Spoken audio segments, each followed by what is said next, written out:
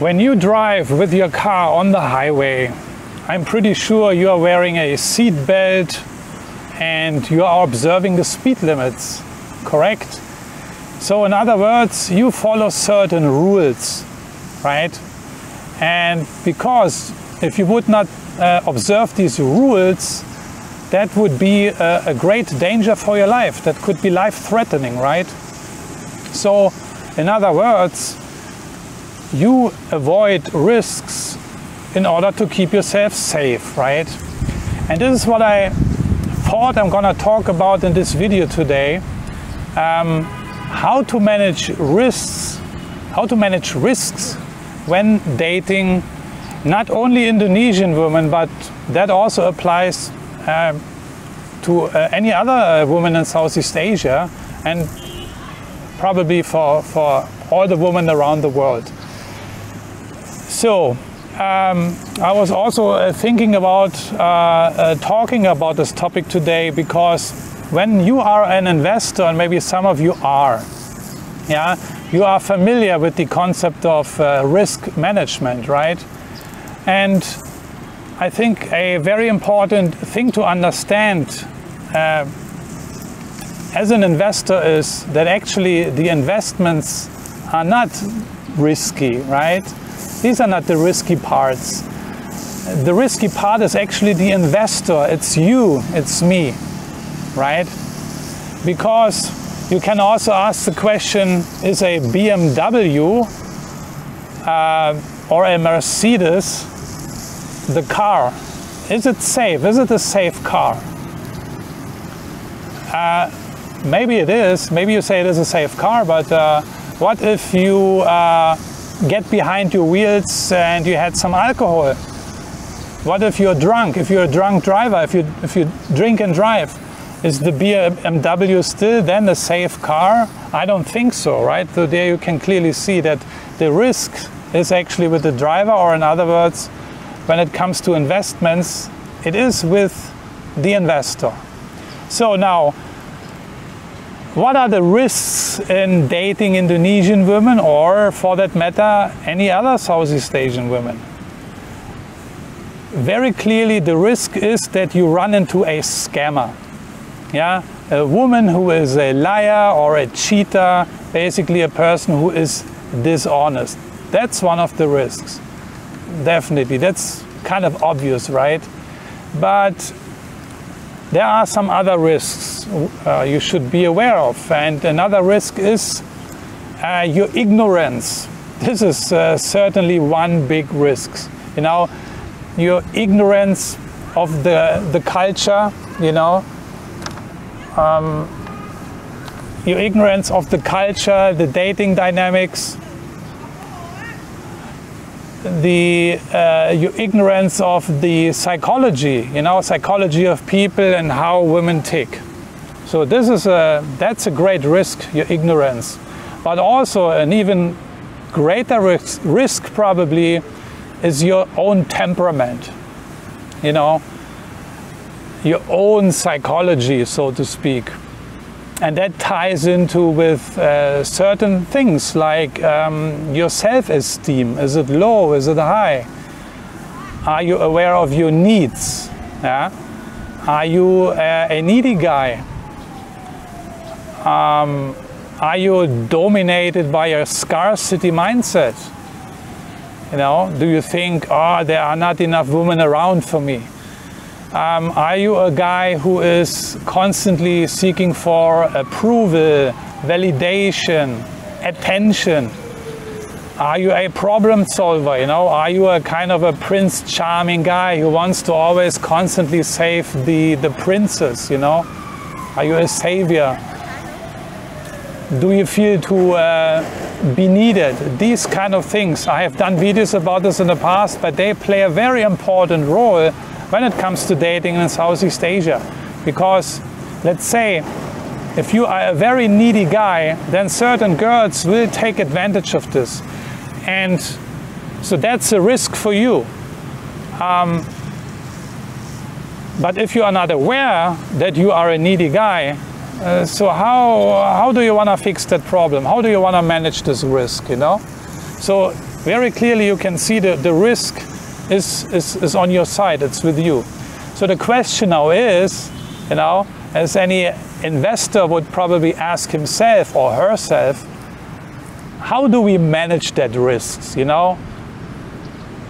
And there is one solution to this thing. How do we manage risks? It's very simple. We manage risks with massive, intense and unbreakable rules. The keyword is rules. Rules or policy. You can also say policy or policies.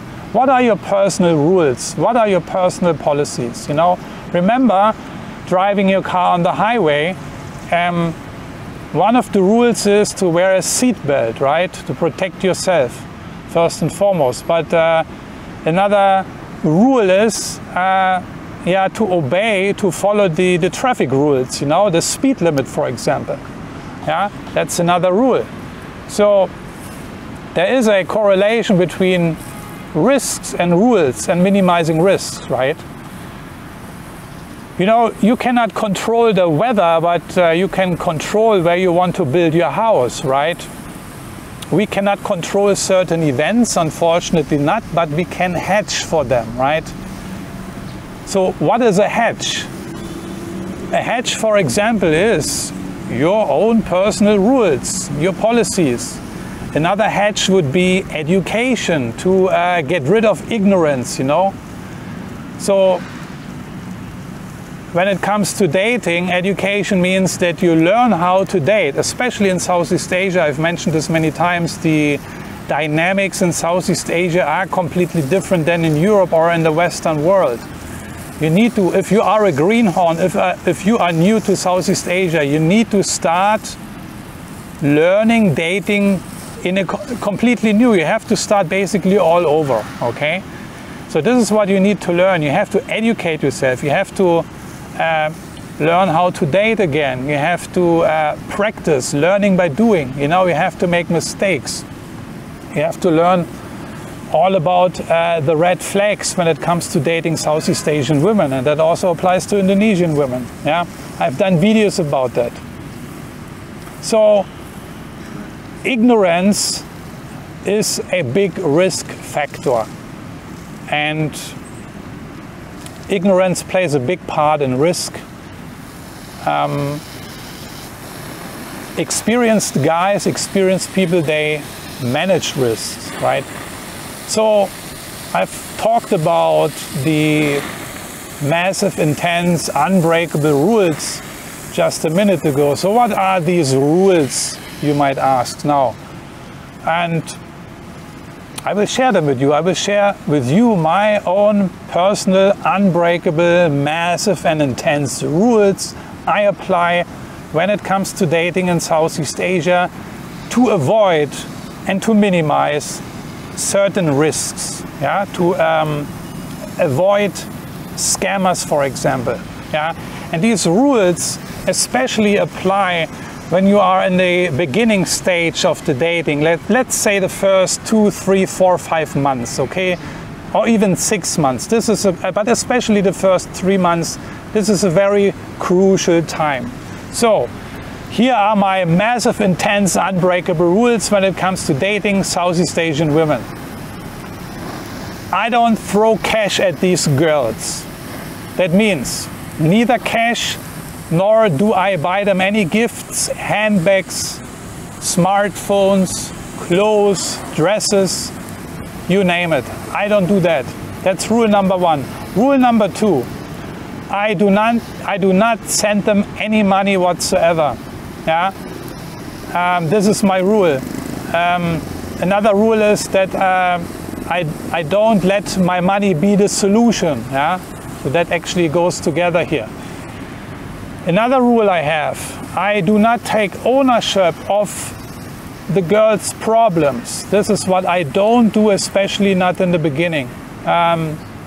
Later, of course, if you have established a relationship, if you can trust each other, and you love each other and things like that, then of course her problem kind of also becomes your problem. But this is normal in a stable, well-functioning and healthy relationship, right? That you share your problems and share the bad things, and you also share the good things. But in the beginning, you know, if you don't know this person, if you don't know the girl, if she is still a complete stranger to you, in order to avoid and minimize risks, you need to apply some rules or personal policies. And these 4 things I just mentioned, so don't throw cash, don't send them any money, don't let money be the solution, and don't take ownership of the problem of the girl, don't take ownership of problems of this girl, are very important. Another one, rule number 5 is don't date any bar girls. That's what I don't do. I stopped doing this a long time ago already. This is another great rule to minimize and basically avoid many risks. You know, the risks of being scammed, you know, taken advantage of, ripped off, and other things. And rule number 6 I have is to basically stick to these rules, you know, I just gave you. These are my personal hardcore rules which I apply. There are certainly more rules. Other guys might have different rules, but I just want to share with you my rules here, which are applicable especially in the first few months of dating. So you just don't want to hope for the best, you know, because this is a little bit too silly actually, and a little bit too dangerous also. Just hoping and throwing your caution to the wind is not going to cut it, you know. Yeah, we have to therefore understand the risks, and we have to manage them properly, you know.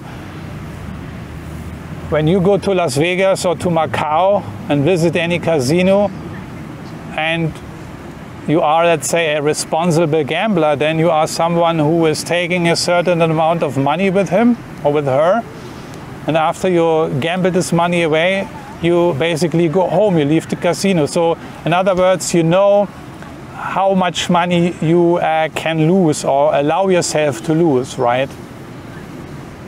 This is also a kind of a risk management, right? Technique. It's a risk management technique.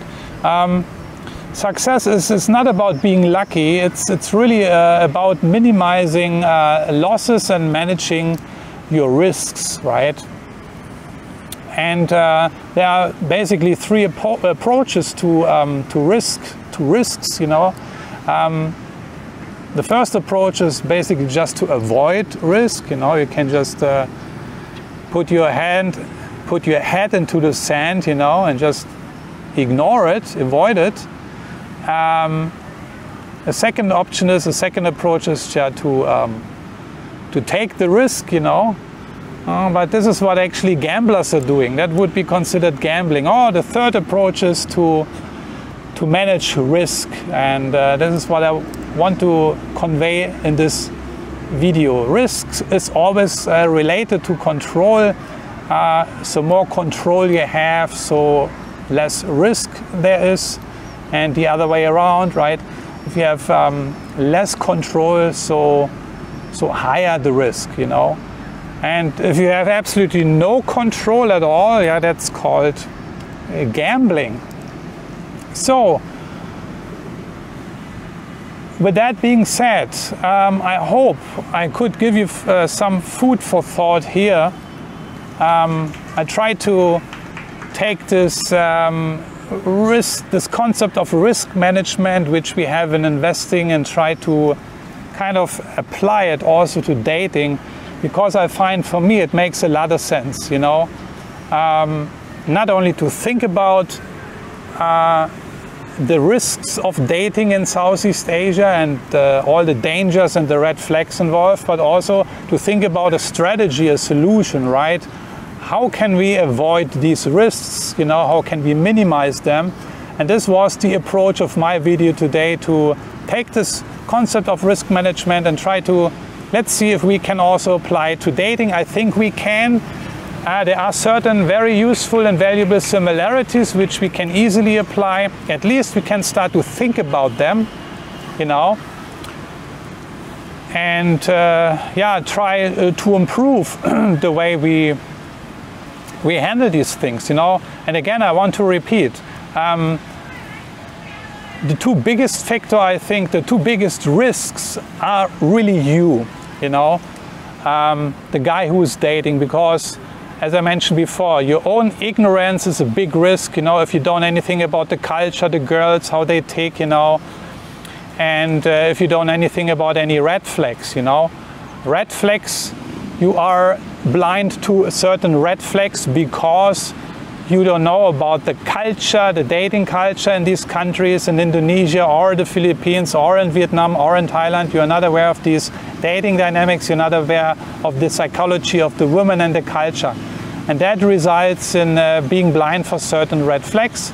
But with dating by doing, you know, learning by doing, you will get better, you will practice, and you will improve, you know. And another one, again, I want to mention this, is your own temperament, your own psychology. Do you have any issues? Maybe you're suffering from trauma from a past relationship, you know.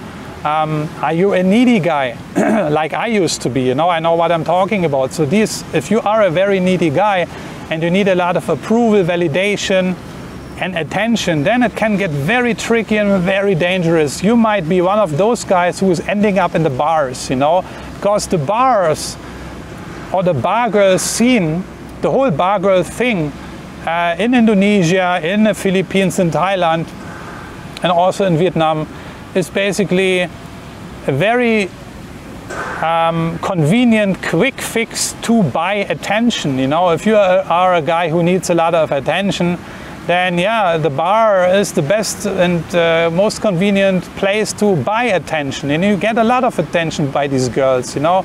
Just wave with $100 bill and then 20 girls come flocking to you, you know. Problem fixed? I don't think so. I think you just created a way bigger problem without being even aware of it. So, what's the moral of the story? My last question I want to pose to you is talking about risk management and stuff like that. If it gets too hot, what's your exit strategy actually? Do you have one? Also, we have to think about it, you know. I think in the beginning of the dating process, the first 1, 2, 3, 4 months, you know, it's pretty easy. You quit the relationship, you know. But what if you have been in a relationship for quite some while now, for a year or for 2 years? How do you get out of this, you know? How do you manage this? What's your exit strategy, you know? And the last thing I want to say, the whole thing I was talking about here basically also boils down to one thing: proper decision making. Yeah, you know, this not only applies, of course, to dating, but this is where we all, including me, of course, have to get better. We have to improve our decision making skills, because our entire life we have to make decisions. And I don't want to get into this topic here too much now, but you know what I'm talking about, hopefully. At least I hope you understand the importance of decision making and how it really affects your life at a grand scale, you know. So this is what we want to do. We want to improve our decision making ability, you know.